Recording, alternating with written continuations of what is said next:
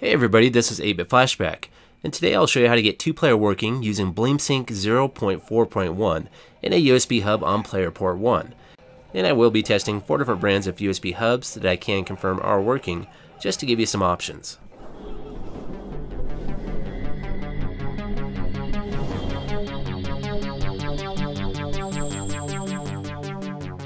So I have 4 different USB hubs here that I can confirm are working, and these are all non-powered hubs. And what I mean by that is there's no external power needed for these are just powered by the USB port itself.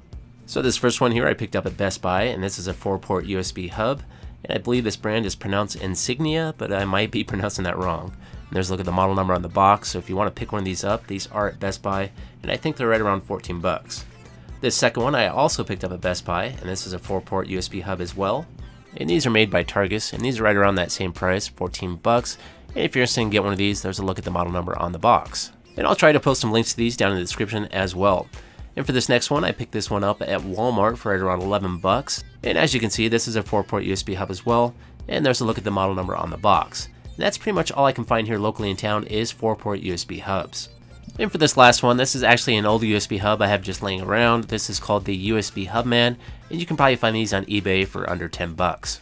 Now I'm sure there's some other brands of non-powered USB hubs out there that are compatible, but these are the 4 that I can confirm are working because I've tested all these and they seem to be working great. Okay, let's start with the Insignia, and I'm going to plug this into player port 1 and then plug my controllers into the hub. And really it doesn't matter which order you plug everything in, you can even plug this in while the system's on. And just to let you know, when I try to use any of these USB hubs on player port 2 along with the flash drive, which contains that BleemSync hack, I ran into a lot of issues. A lot of the games would just freeze, or I'd get black screens, or the system would even reboot. So I recommend using player port 1. And I do have BleemSync 0.4.1 installed on both of these devices. I have a USB flash drive and a micro SD card with a USB reader. And I can use either one of these devices, it doesn't matter. As long as I have BleemSync 0.4.1 running on my PlayStation Classic, then the USB hubs should work. So now I'm going to power up that PlayStation Classic, and just to let you know, I do have RetroArch also installed on this, but you do not need RetroArch to make this work. If you have BleemSync by itself, it should work just fine.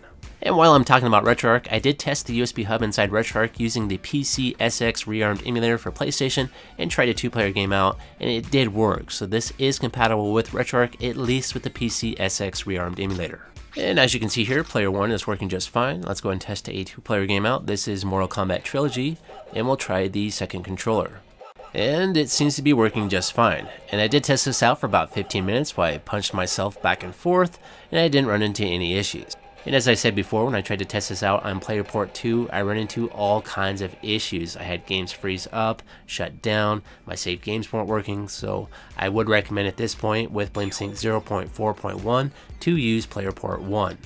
And on top of all the issues when testing on player port 2 with the USB flash drive and the USB hub, I ended up with a flash drive that got corrupted and is no longer working. Now this may or may not be related, but I thought I should bring that up. So what's been working best for me is to keep the USB hub on player port 1 and that flash drive separate on player port 2. Now I'm going to unplug this one and just leave the PlayStation Classic in the on position, and we'll try the Targus out.